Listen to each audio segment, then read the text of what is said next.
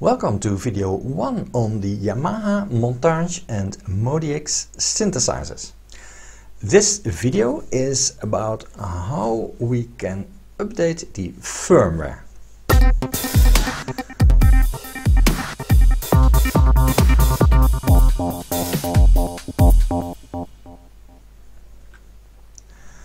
First, we have to check the firmware version that we already have.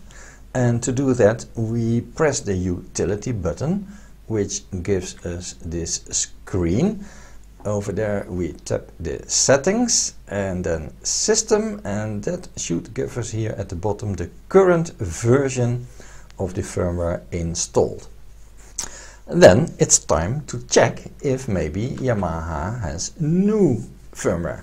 So we go to the Yamaha website, find the Montage or MODX synthesizer, and then on the download page we can see if there's a new version, and in my case there was, so I just downloaded that, and that gave me a zip file, and I unzipped it, and this was the content, a PGM file, which is the installer or the firmware. That's the file that we have to copy to a USB stick.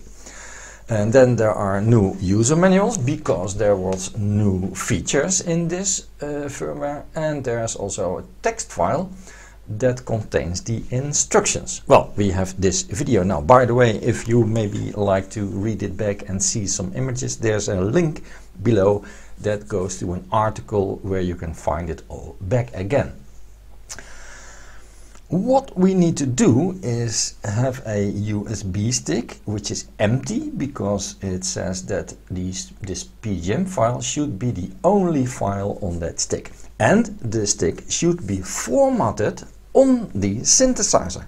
I don't know why I did it, and the end result was a standard FAT32 formatted stick.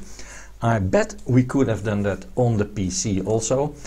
As long as you take care, you select FAT32, but yeah, I was not quite sure, so I did it on the synth. The challenge was though that this README file didn't say anything on how to do it, and also the owner's manual told nothing about formatting a disk. It was only in the reference manual on page 200 that I found a small text on formatting a USB stick. So let's do it. What we need is a USB stick of at least 1 GB, and we place that in the back of the synth where it says USB to device. Then what we do is press the utility button and tap content and load, and that should give us a screen where we already can see our USB stick. What we do now is tap it so that the rectangle around it becomes white. It is now the active stick. Then we tap the job field over here, which makes it green, and then for the first time we finally see the format button that we can tap. Right, let's do that, and that brings us to this field to confirm if we are certain. Yes, of course we are. And then we can give our stick a name. When we tap done, now it starts to format it, which should take only a couple of seconds.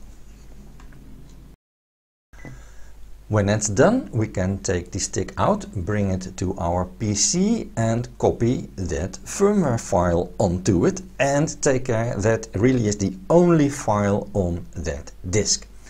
Then we can return to the synth where we could do the firmware update, but there's another important step that we need to do.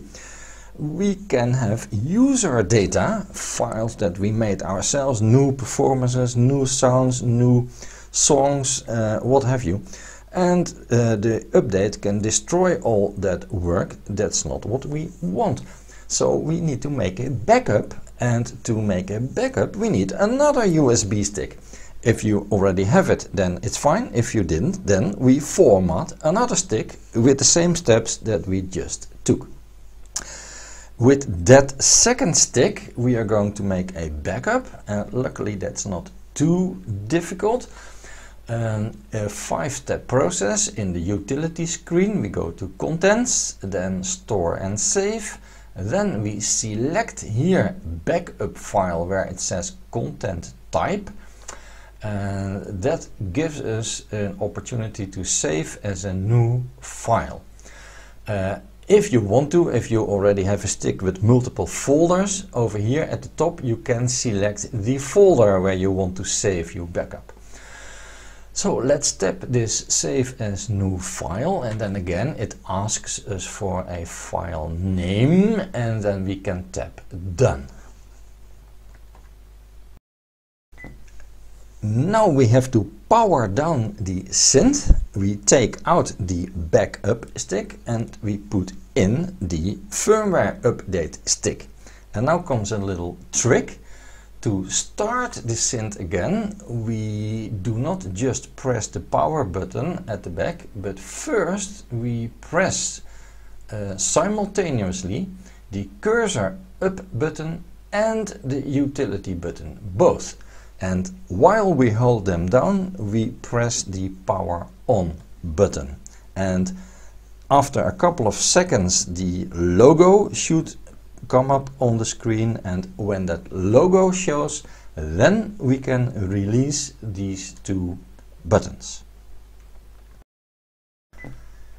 If all went well, then this screen pops up, and the first thing it says that it is searching for the updater. It can take a while, and when it found it, it says so, and then it does a couple of steps, and every step can take about a minute. The whole process can take some 4 minutes, so please be patient and don't touch anything, and also hope that your power doesn't fail.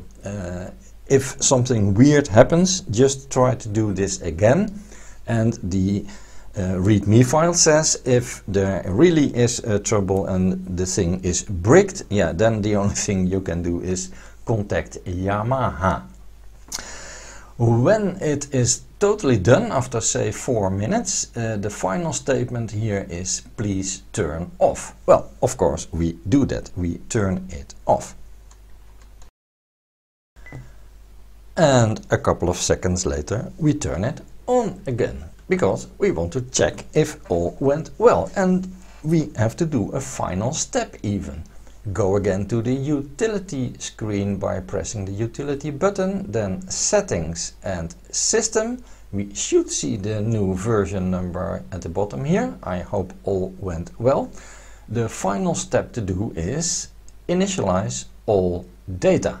So tap this button and then a progress circle will show, and it can take again half a minute or something like that. At that moment the synth is completely ready for use.